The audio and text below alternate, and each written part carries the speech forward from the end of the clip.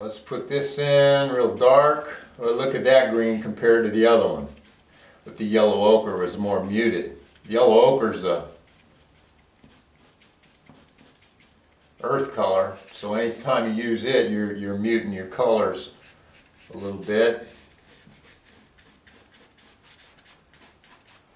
Now we're really getting some green in here.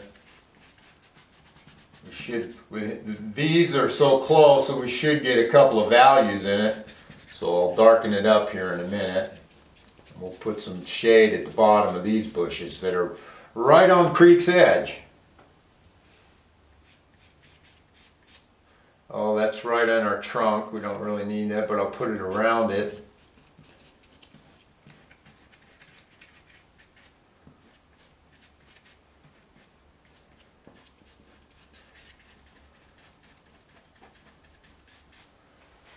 Now for the shady green, I'll use a little bit of Viridian green. That's leaning more towards the blue, where the other green leans more towards yellow. And since it's in the shade, the blue, of course, is the cooler color than yellow. So this will be in the shade, and you'll see the difference a little bit in here.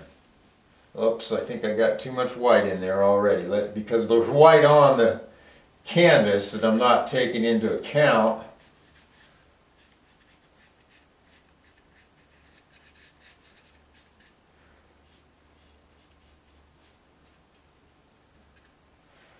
And I think I had a path. I wanted to do a path in here somewhere, so when this dries we'll go back. I forgot I wanted a path.